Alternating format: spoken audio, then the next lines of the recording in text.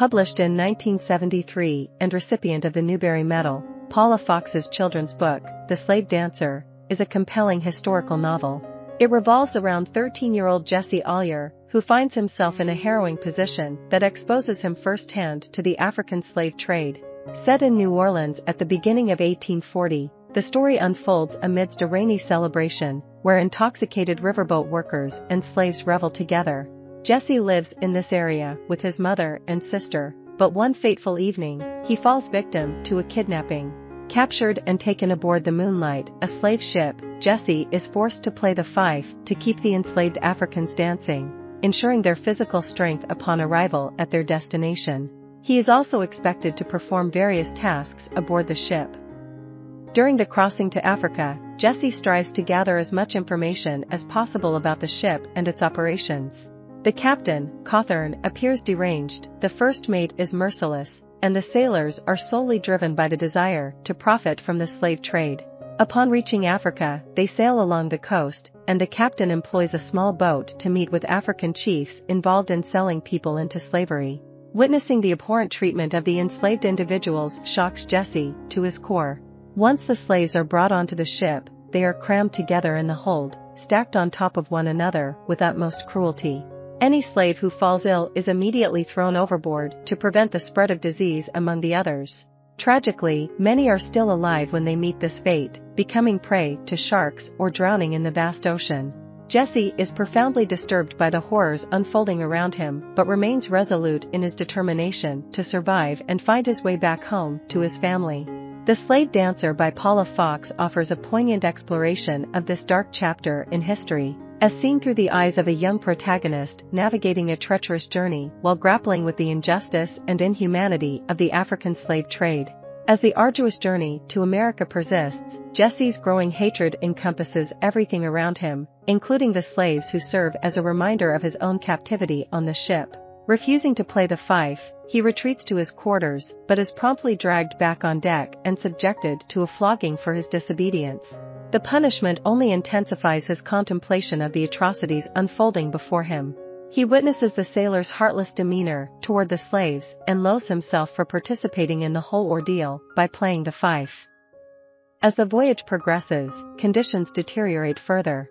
The crew indulges in drunkenness, the ship becomes increasingly filthy, and discipline slackens. In a tragic incident, a slave attacks Nicholas Spark, one of the ship's mates, who responds by shooting and killing him. The sailor's only concern is the loss of potential profit from the sale of the slave.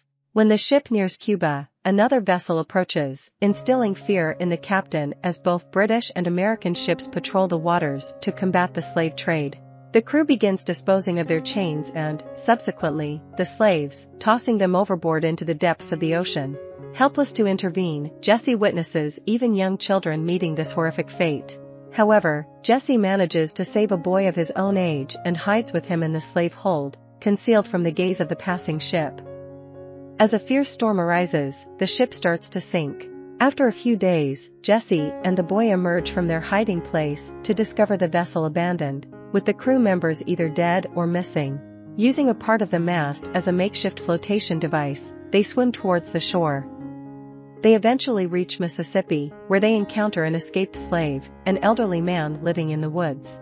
He offers them sustenance, aids in their recovery, and arranges for others to escort the enslaved boy to the north, where he can find freedom. The escaped slave provides Jessie with detailed directions for his 3-day journey back to New Orleans, urging him to keep their encounter a secret to prevent the man from being recaptured and returned to a life of enslavement. Jessie follows the path and eventually reunites with his mother and sister. However, the harrowing experiences he endured have forever transformed him. He abandons his aspirations of wealth and rejects any association with the remnants of slavery. Over time, Jessie decides to pursue a career as an apothecary and settles in Rhode Island, a state where slavery has been abolished. He sends for his mother and sister, and they join him, creating a new life far from the shadows of their past. Although he occasionally reminisces about the South, Jessie remains haunted by the fate of the enslaved boy he had befriended but never learns of his ultimate outcome. During the Civil War, Jessie fights for the Union, driven by his first-hand encounter with the horrors of slavery. He marries and establishes a family of his own, seeking solace in the embrace of domestic tranquility. However, one lasting impact of his ordeal aboard the slave ship is his aversion to music. Its melodies and rhythms remind him of the forced dances of the enslaved, evoking painful memories that he can no longer bear to confront.